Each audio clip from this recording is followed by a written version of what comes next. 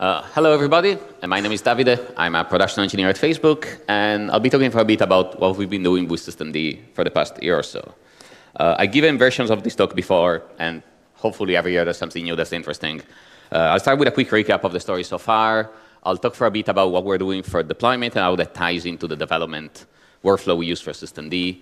I'll quickly go through a few new features, and I'll try to close with some case studies if there's time. So without further ado, as I said, I'm a production engineer. I work on the operating systems team. My team is responsible for maintaining CentOS on the Facebook fleet. We have a lot of machines, as you might imagine. We have a lot of physical machines. All of these machines run CentOS. All of these machines run systemd. We run CentOS 7 on the fleet. We're starting to prep for Cent 8, but right now everything is on Cent 7. And by now we've been doing this for a while. We've been running systemd for at least 3 years on a wide scale. And it's set to the point where it's pretty much everywhere. It's been quite interesting seeing internally how things moved and how people reacted to it. When we started doing this, people were fairly skittish. We had to do a lot of work explaining people why we were making the effort to move to systemd when we're doing CentOS 7. And now it's at the point where it's the opposite. We have people reaching out to our team and to other teams fairly frequently with ideas they have for new features they want to build that might tie into systemd or how they might leverage new systemd features for what they're doing. And at the same time, we've also started doing a lot of development ourselves around systemd and its ecosystem, contributing both to systemd proper and to tools around it. And I'll go over some of these. So how do we get systemd on the fleet? We deploy systemd with Chef from RPMs. We don't run the systemd that's in CentOS. We build it from GitHub because we want to be able to track what upstream is doing. So at the end of last year, we were on 239. When 240 was released, 240 was a pretty big release. It took us quite some time to qualify it, so we ended up skipping it for deployment. We went from 239 to 241, and then 242, which is what's running now as of today on 98-ish% of the fleet. We started playing with 243. It's not in wide deployment yet, but we have it running in some places. That's probably what I'm going to start working on when I get back from this conference. The backport we use is based on the Fedora packaging. You can find it there if you're interested. In general, this process works pretty well. We've been doing this for a while. We don't have any major issues with it itself. The main pain point here is that the long tail is annoying. And the long tail is pretty small. It's 2% of machines. But when you have a lot of machines, 2% is still quite a bit. And there's two main reasons for the long tail. One reason is that sometimes you just have broken machines. And broken machines sometimes don't run Chef, sometimes their RPM database is corrupt, sometimes things happen and systemd doesn't get updated, and for one reason or another, they stick in production, and it takes a while for them to go away. I don't care about those that much, because eventually they'll go away, and they're broken, so who cares? The thing that's more annoying is that sometimes when we do a release, we have to put in place exceptions, because either we will find a change in upstream or a bug or something that affects a specific customer in a way that they can't quite update right now, and at the same time, we don't want to stop the whole rollout just for them. So we'll pin them to the previous version, and then we'll go on. Or sometimes we'll find that something changed, and something our customer was doing was either wrong or not, or doesn't fit quite well with the model. So you end up tracking these around. We have 4 or 5 of these in place right now. I think the oldest goes back to 239. We are fairly diligent at cleaning this up, but sometimes you have to deal with that. Now, as I said, the release process works fairly well, but it does take a while. Oftentimes, from the moment when systemd upstream cuts are released to when we deploy it in production, the actual manual work of prepping the RPMs for testing is a couple of days of work, maybe. But it can take quite a while from getting it to the point where we feel safe rolling it on the fleet. Part of the reason here is because when we go from one release to another, we don't generally do much testing with what's happening in between. We will follow what's going on upstream, but we do deployments on the fleet between major releases. So there can be quite a lot of changes that accumulate, and that can lead to last-minute surprises for people. The other thing is that there's basically 2 people doing this, which is me and Anita. So if one of us ends up under a bus, that's not ideal. What we'd really like to be able to do is do development and testing concurrently. Most of the time when people do feature development on systemd, they'll do it on master. Then they'll end up exporting the patch internally and testing it on whatever release we have deployed. This isn't too bad, but it is friction. We would also like to be able to do more and faster integration testing, having better ways to find issues early on and have a fast feedback process, both for our developers and for upstream developers. So I started looking at what we could do there, and we ended up building a little CI/CD pipeline for this. This is not open source, mostly because it ties into internal stuff. It's also not particularly rocket science. We take the Fedora packaging. I have a horrifying shell script that replaces the tarball in there with a tarball made from Git master. It runs every day at 10 a.m. It builds the RPM. It runs the test suite as part of the build.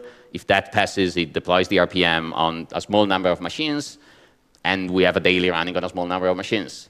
We are working right now on getting this hooked up also with the container testing infrastructure, because one of the main customers we have of systemd is the container infra. So this way we can find issues early on. Now this is something pretty simple, and yet this let us already find a significant number of issues way before our release. And when we cut 243, when we cut 242 and later 243, this was a lot faster. We had this running since March. It led to filing maybe about 10 GitHub issues, between GitHub issues and PRs for various things we found throughout it. One thing I want to add soon is integration testing of bare metal as well. I've also started looking, there's a test suite on GitHub that Red Hat uses for doing the CI based on CentOS hooked to the upstream repo. I want to start looking to see if we can run those tests internally as well to have better coverage there.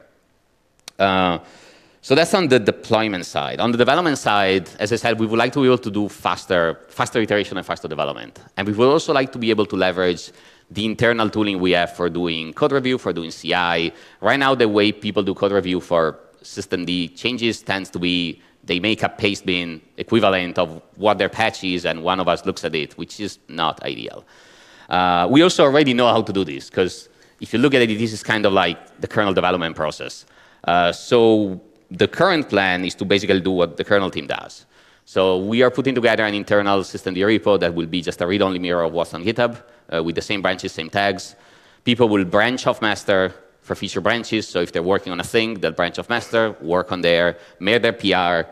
Hopefully they'll build a thing, cut from it, and test it before they make a PR. But this way at least they can get signal on what's going on. When we make releases, we'll branch releases off upstream release tags, cherry pick from the feature branches, cut the release. This has also the benefit that we can get rid of the hairy pile of patches we use right now with the RPM packaging, and we'll just have a simple script to grab patches from the Git tree. This is exactly what the kernel team does. We think it might work and make life easier for us, and hopefully lead to having better and faster feedback outside as well, but we'll see. And I'd actually be interested to hear if other folks here do internal development for systemd, what develop process you use, or if you build tooling around this. Now, let's go over quickly a few new features that landed recently. I'm not going to spend too much time on this, because there's been a lot of other talks from Facebook people on things, and I'd rather have them talk about what they work on. One thing that hasn't come up yet that is pretty cool and ended up in 243 is exec condition. Exec condition is something that Anita developed. It's kind of a hybrid between condition and exec start pre, where it ran a command before the unit is started, actually before the prescripts run. And depending on the exit code of the command, it can pass, so it will keep running the unit. It can fail, mark the unit as failed, or it can skip execution, kind of when a condition fails. Now, why would you want to do this? Well, I can tell you why we want to do this. The reason we want to do this is that we want to gently nudge people to do continuous deployment of their tools. So we want to have a tool that checks the binary, and if the binary is too old, just refuse to start the service. And then do a bunch of other things, but that's one of the main reasons. And this is a fairly simple and straightforward way to do it. There's a possible improvement where we could maybe have a % specifier, so we don't have to copy the name of the binary there, but that's just sugar. This is actually a pretty good example of, I think, feature development that goes well, because we came up with the idea of maybe we should do something like this before Christmas internally. We discussed it. We played with a few ideas. We were in Brno in February for DevConf. We met with the systemd developers. We discussed this with them. We brainstormed on possible designs. And we ended up with, oh yeah, doing like this seems to be simple enough and it could work. And then it was coded in the months afterwards, and it landed in 243. I think this is pretty much the ideal way you want development to go. On the resource management front, there's already been several talks. Teju and Dan's talk covered resource control in general. Daniel and Anita talked about UMD. Johannes is going to talk later today about Senpai. Two things I want to raise. There's disabled controllers that landed for transient units as well. Disabled controllers is quite handy because it allows you to turn off specific controllers without having to rely on kernel command line flags, so without having to reboot the box. The other thing that landed is a number of specific control for the kernel not the user space around cgroup 2, notably policy, so you can apply settings to specific cgroups. Something else we've been working on for a while is PySystemD. Alvaro did a lightning talk on this yesterday. So PySystemD is available there. It's a thin Cython wrapper on top of SDBus. It wraps the SDBus API with the idea of making it easier to interact with systemd, but it also allows you to pocket dbus in general. Right now, this supports pretty much all the dbus properties exposed by systemd. It's been working quite well. We've been very happy with it, and we've started building quite a lot of tooling around it internally. I would like to see this more used in general, because at least in my experience, it's one of the most stable ways to interact to dbus from Python.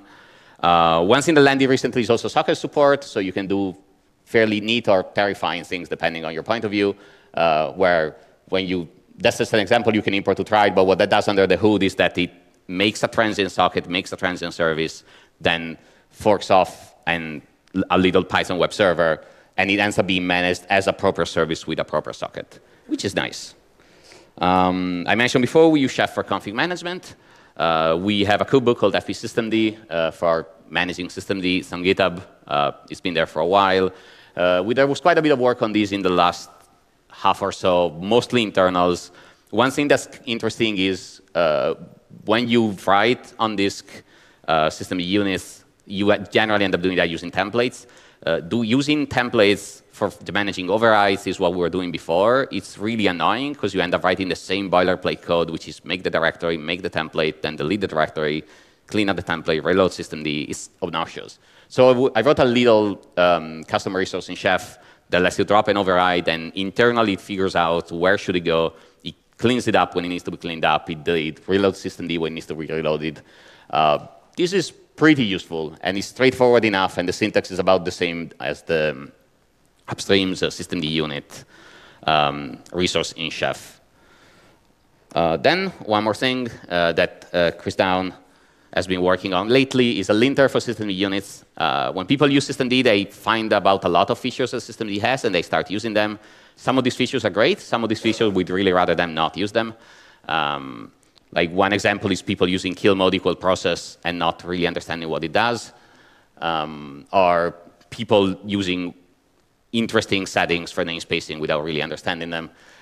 So all of these are things that are well suited for linting. There's already a bare bones, it's not really a linter, it's more of a consistency checker built into systemd-analyze. This is meant more of a general purpose linting tool where you can define a policy for the things you care about, and then it can surface them. We have this running internally. It exists and it works. We would like to open source it by the end of the year. It's a standalone tool, so there's nothing Facebook specific in it. Hopefully people will find it useful, and maybe it will help other companies and folks prevent issues there. OK, I have a couple of horror stories on the same theme of implicit dependencies. So on this one, we had a bunch of machines where after we rolled out a new systemd version, I don't remember if it was 241 or 242, we started seeing that NTP was now starting on boot. After considerable digging, we discovered that the NTP service in CentOS uses private temp, which is fine, except private temp internally takes a dependency, an implicit dependency on temp.mount, which I did not know and only found out after digging through this. This would be great, except on these machines, because of the way they were set up, people didn't really notice that the way they were set up was that they would boot, temp.mount would start and do its thing, but then we would mask temp.mount in Chef. So you would end up with this unit that would be both active and masked, which is probably not something that's supposed to work.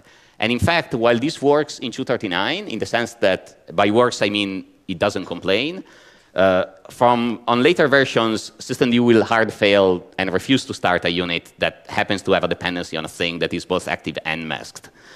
So yeah, this was not great.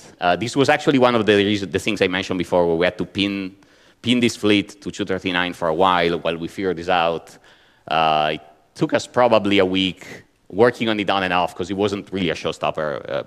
We could keep it running just fine when it was back on 2.39.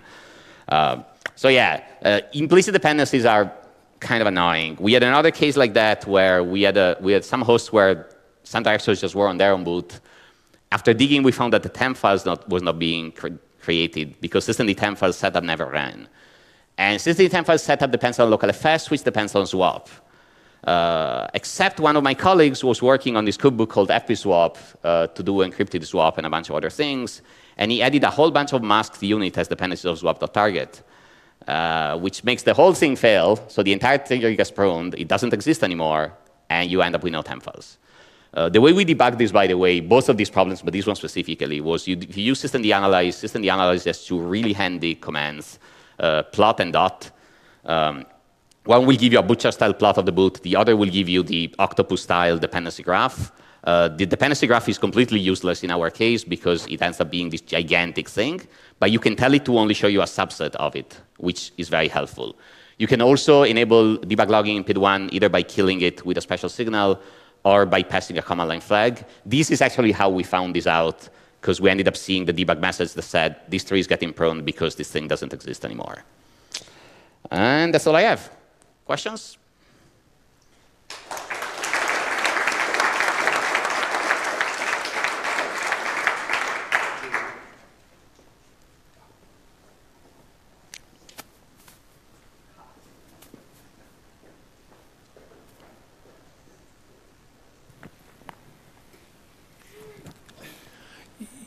Hi.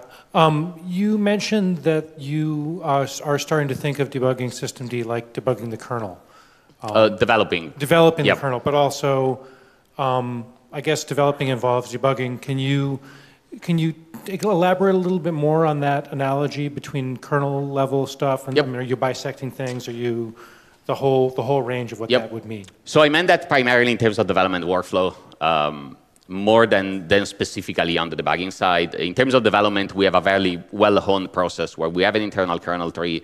We use exactly that, the feature branches and the release branches model. We have automated testing for the kernel. We have CI. We have automated deployments. We have very good way to understanding, either via CI or via A/B testing, whether a specific change is going to impact things and how it's going to impact them. And we would like to bring that to systemd as well, and eventually to other system software we work on. For debugging specific issues, I mean, it ends up becoming, it's very different, actually, I think, than developing the kernel in some senses, and it tends to be very hit or miss. What I personally do is play with the debug logging, play with tools available on the box. Surprisingly, oftentimes, tracing PID1 ends up being very useful for understanding what's going on. We had a couple of cases where we ended up with PID1 deadlocked or in bad states. I talked about them last year, actually. And in those cases, tracing was how we found out what the hell was going on there. We had interesting and tricky interactions between kernel and user space sometimes, especially when there's API mismatches or things that changed. But that doesn't, I say that doesn't really happen that often nowadays. We got pretty good at that.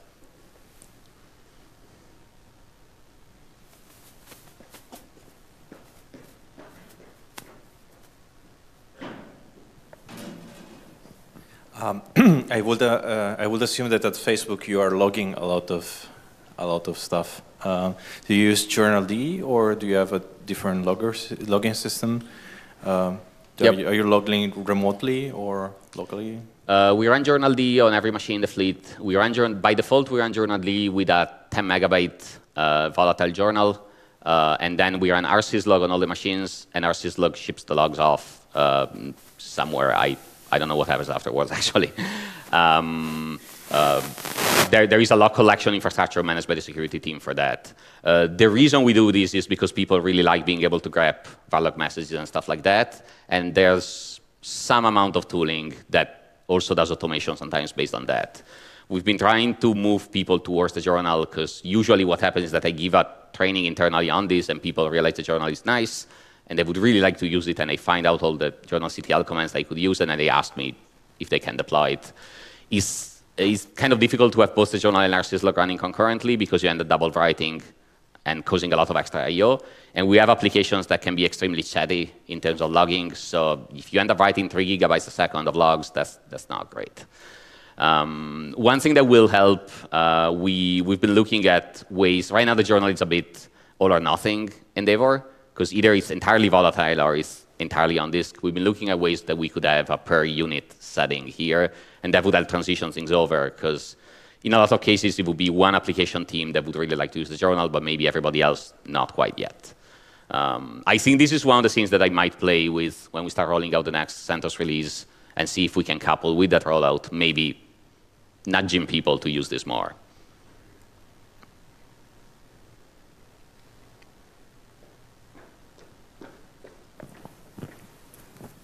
Have you looked into like using our syslog-ng, because it has modules to slurp up the journal D and as well as syslog entries and other things together, such that those who want grepping our syslog, they can, and those who use journal, they can, and you're writing once and storing once? Well, you can do that, but you still end up writing twice, though, don't you? Because our syslog-ng natively reads from the journal. Sure, but then when you run journal.ctl, you only get the small buffer you have. Because yeah, that's kind of the problem there. Yeah, we actually have our syslog set up that way right now. I think it uses the module to get the IMK journal or something. Yeah, yeah, that's kind of the problem. Because if you only have a small volatile buffer, then if you actually want to use journal.ctl or if you do systemctl status on something, you see no more logs, and that's a bit annoying. Regarding the linter tool. I was wondering, since you mentioned it's more than just linting, maybe analyzing too, why not integrate it into systemd analyze, and might then, if not, why not? And then also then with the versions of systemd changing and the unit file being different, how do you manage that? So some of the things that we wanted to do in the linter actually ended up in analyze. One thing specifically was parsing time specs and validating the time specs, like when you do on calendar or something, were correct. That ended up being implemented as a feature in Analyze itself. I think implementing the whole linter as part of Analyze is something that would probably be possible. I think it would maybe be kind of out of scope for Analyze itself, especially because we wanted specifically this to be pluggable in terms of policy and have maybe the ability to have more complex policies. I don't know how well that would fit there. Chris is actually there, and he can answer that more usefully than I can, most likely.